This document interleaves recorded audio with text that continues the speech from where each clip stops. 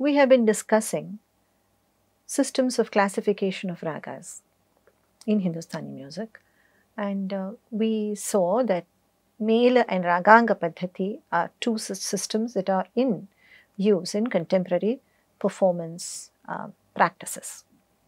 The Raga Ragini system is of historical interest and is no longer used. Now, both Mela and Raganga, they serve as tools to make the large number of ragas manageable, to create some connections between them, to see how one raga is similar to another raga or different from another raga. So all these things really help to make the large number of ragas manageable for the performer.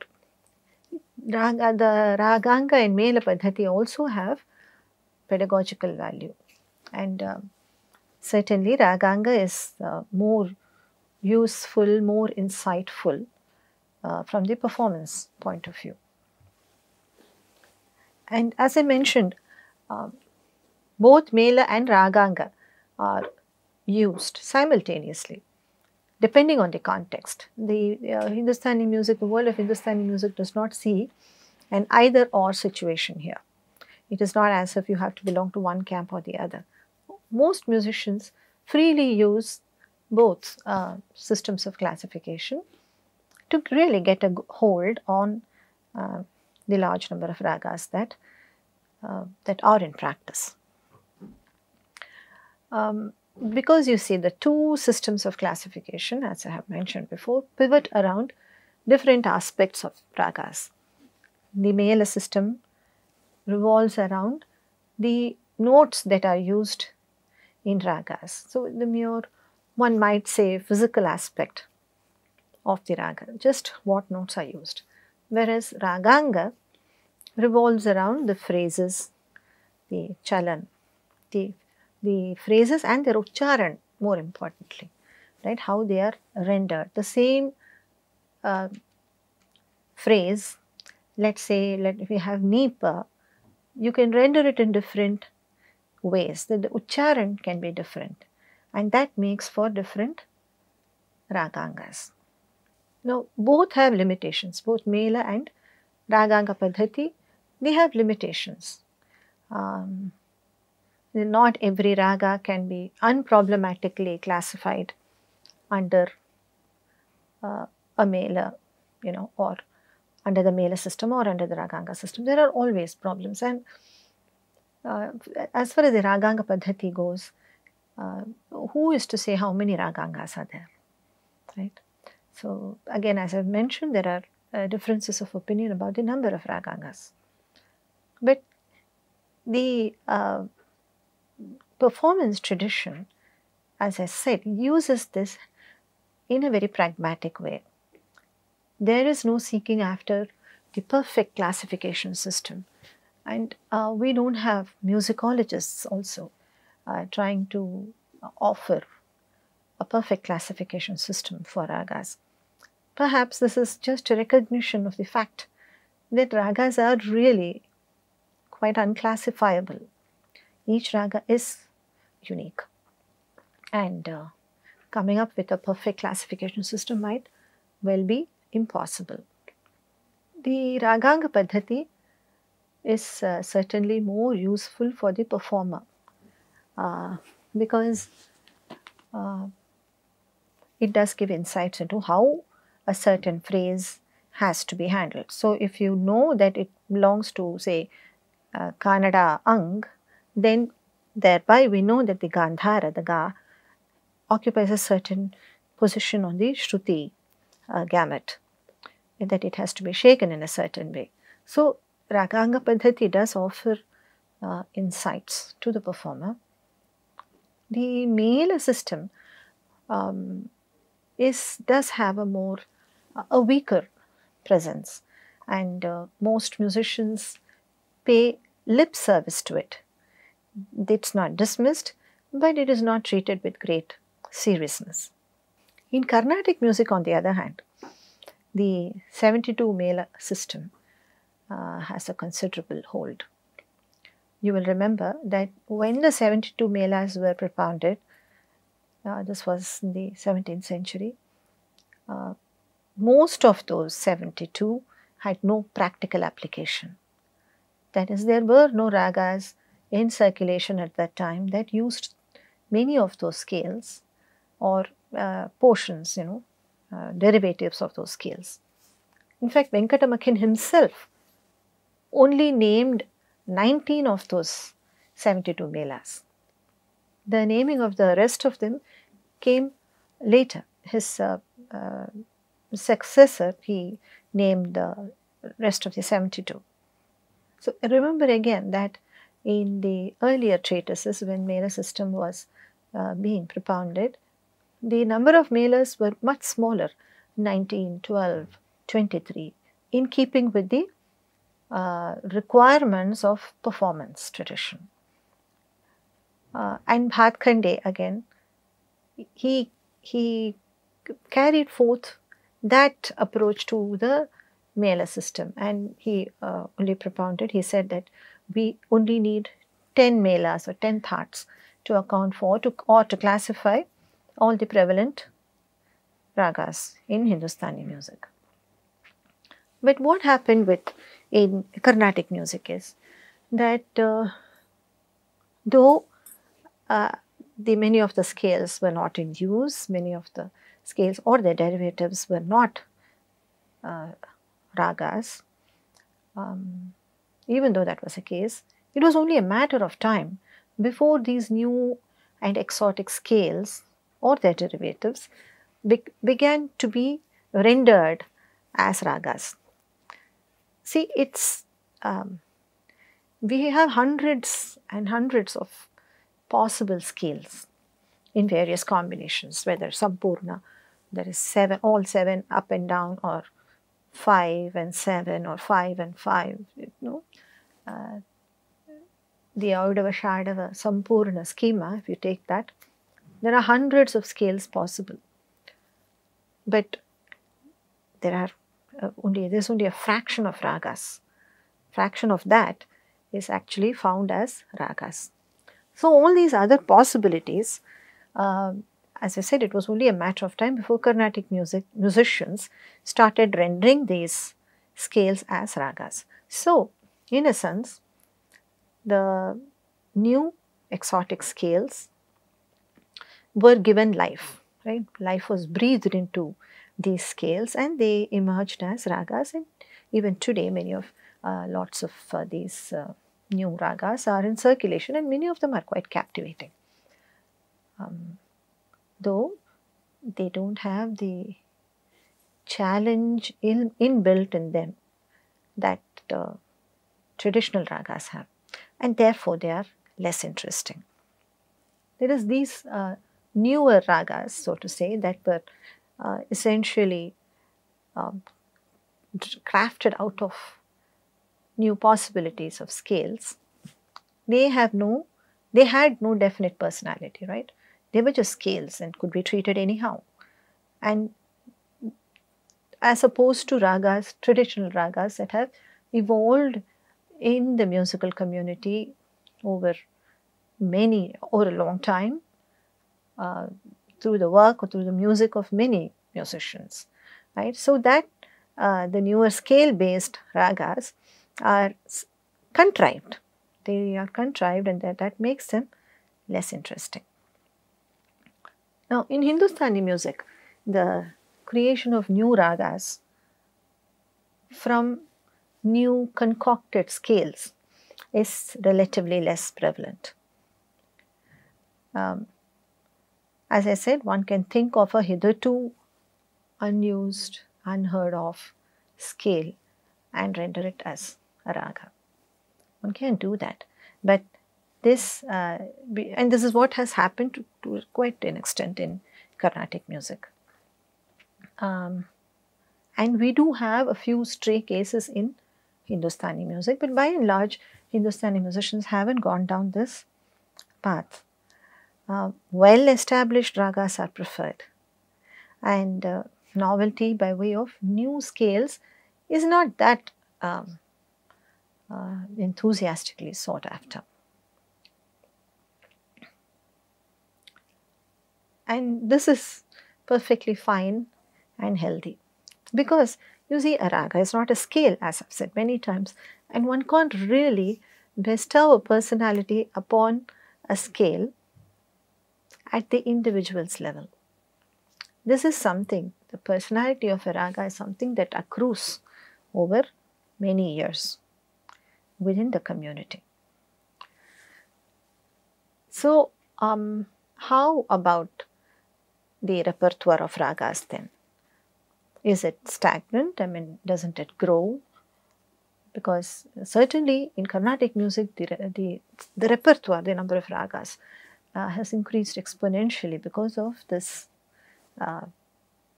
this propensity to create new ragas out of new scales. In Hindustani music, as I said, it is not so prevalent. So how then, what about the repertoire of ragas, and is it static? Certainly not. The repertoire of the ragas that are being performed today, that corpus is not the same that was performed 100 years ago. And that was not the same that was performed 200 years ago. So the corpus of ragas does change. Ragas change subtly, very subtly, but they do change themselves. I want to go over two ways in which the repertoire of ragas is has been increased in Hindustani music, and these are one of them is ragas that are imported from Carnatic music. There has been give and take. Carnatic music has taken ragas from Hindustani music, and Hindustani music has taken ragas from Carnatic music. What they do with it is quite different. And I will talk about how a couple of Carnatic ragas that are basically South Indian in origin, how they have been worked upon, how they have been assimilated into the Hindustani tradition. The two ragas are Hamsadhwani and Abhogi Kannada. Abhogi is the name of the Carnatic raga, and it is given a Kannada ang in the Hindustani tradition, and that is very interesting. How this this little extra feature is inbuilt, or is kind of inserted into the raga, into Abhogi, to give it a very distinctly Hindustani flavor. Both Abhogi Kannada and Hamsadhwani are well integrated into the Hindustani tradition, Hindustani performance tradition, and they are performed in all three genres, that is Khayal, Drupad and instrumental music. Let's take Hamsadhwani first. Hamsadhwani is a pentatonic Audava raga. So is Abhogi. We'll come to that later, but Hamsadhwani is goes like this. The basic scale is this. Sari ga pani sani pa gari gari sa. This is the bare skeleton of the scale. The Carnatic music, the way Carnatic music treats ragas is very different from the raga lakshanas, or the way we handle ragas is very different from how you handle them in Hindustani music. So the concept of Vadi, Samvadi, Nyasaswar, they are there, but in a very different form. Especially Vadi, Samvadi are not really part of how ragas are treated in Carnatic music. So in Carnatic music, Hamsadhwani goes like this. Pagari sana gari sani sapa pani sariri ga pagari ni pa ga re sa ni ga re sa ni pa ga re sa. So the Carnatic music really is very much more phrase oriented. Very dense clusters of tight knit phrases. That is how Carnatic music goes. The ragas are explode like this. Now, when Hamsadhwani was taken up by Hindustani musicians, what they did was they made Rishabha, Re, the Nyasa Swara, and also the Vadi. Vadi Samvadi of Hamsadhwani are Rishabha and Re and Pa.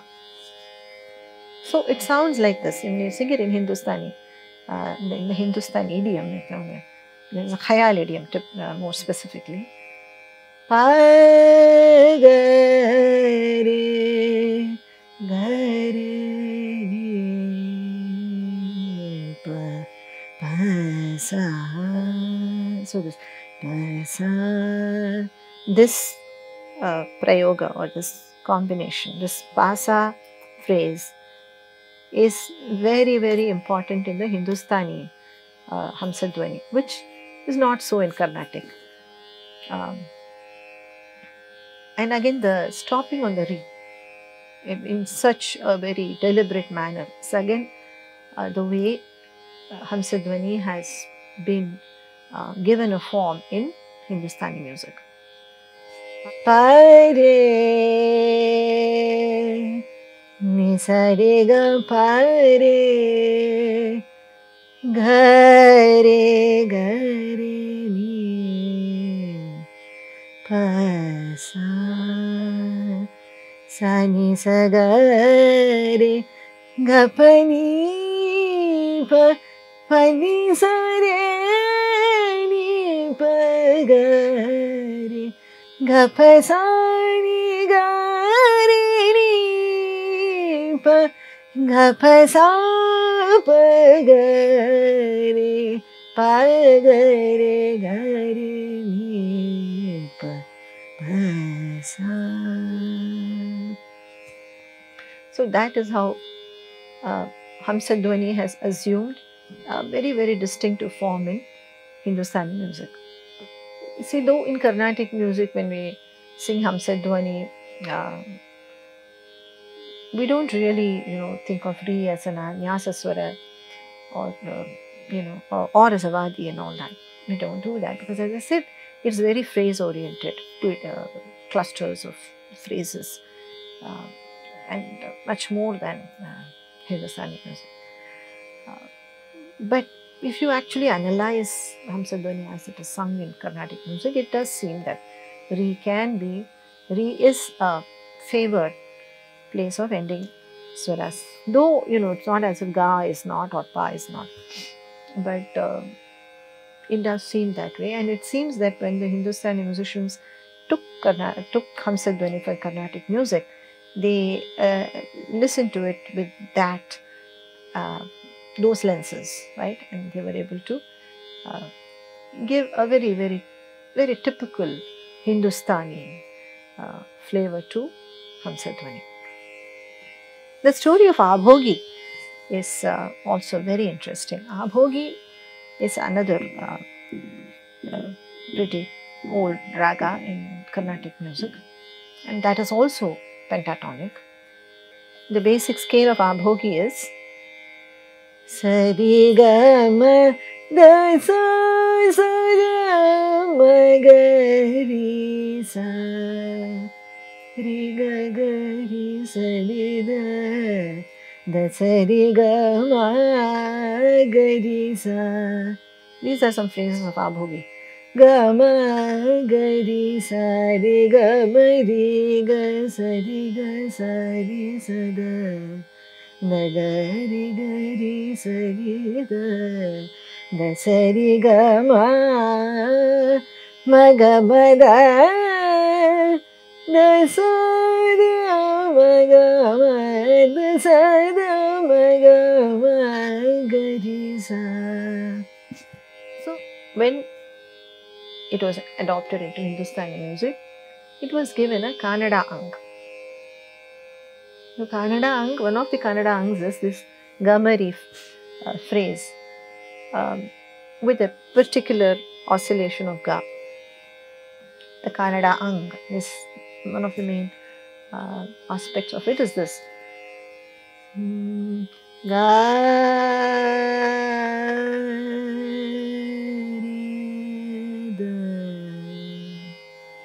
So that is Kannada ang. Dasari ga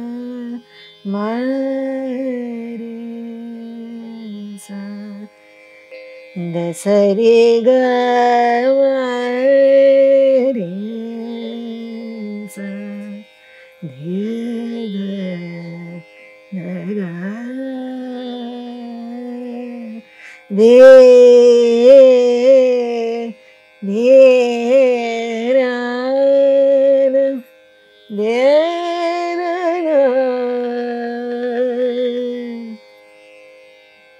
sada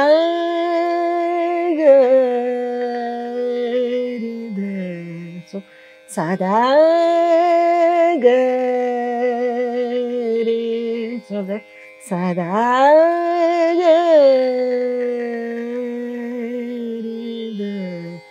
dasare ga re ga re sa.